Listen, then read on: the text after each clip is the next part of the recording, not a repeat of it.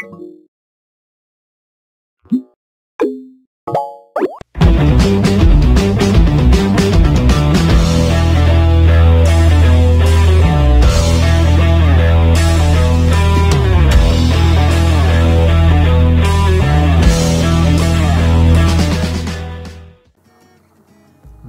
day again mga ka-faith.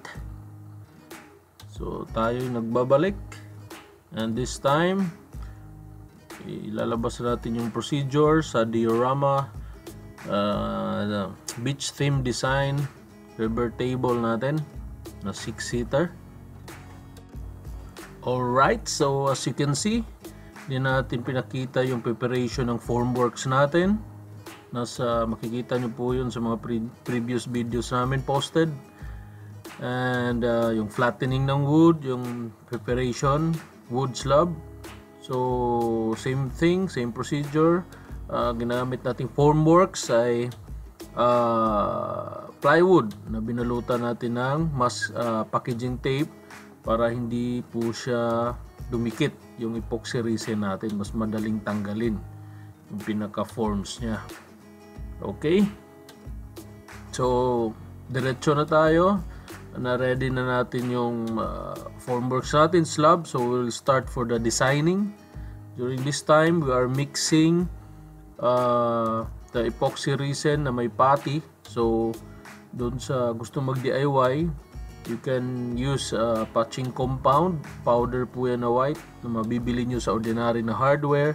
You can mix it with the epoxy resin para maging epoxy putty siya. So ito po yung ginawa natin para maging design doon sa seashore, no? Sa seashore na parang magiging mountain siya. So yan po yung ginamit natin na pag-design. Okay, so tingnan natin.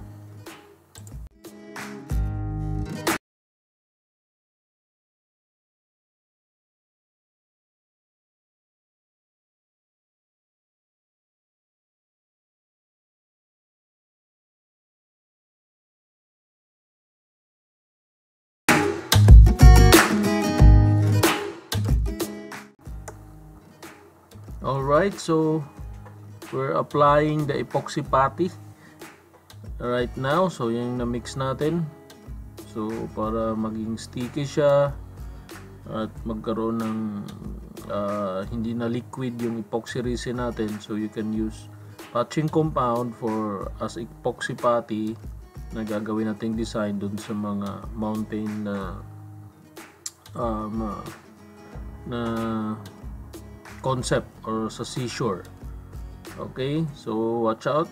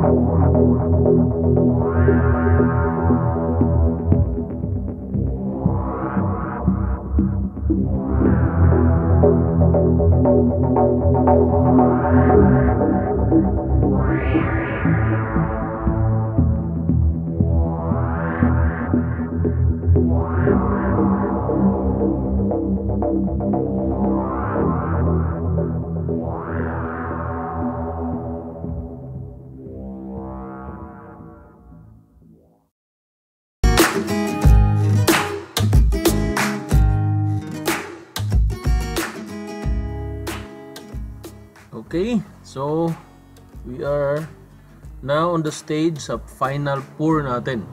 So ang epoxy resin natin, para mas accurate yung ratio natin, we're using by weight. So kinikilo po namin yan. So we're on the final stage sa casting, using casting epoxy. So ganito po ka crystal clear ang epoxy resin namin. Yan, so last stage natin clear na lang, no, para makita yung beach theme design natin. Alright mga ka-Faith, so bibitinin ko muna kayo kasi medyo mahaba ng video natin. Thank you once again for supporting our YouTube channel. Just follow us on our Facebook page, Instagram, nasa description below. No, if you have requirement on our products and services. So watch out for the part 2.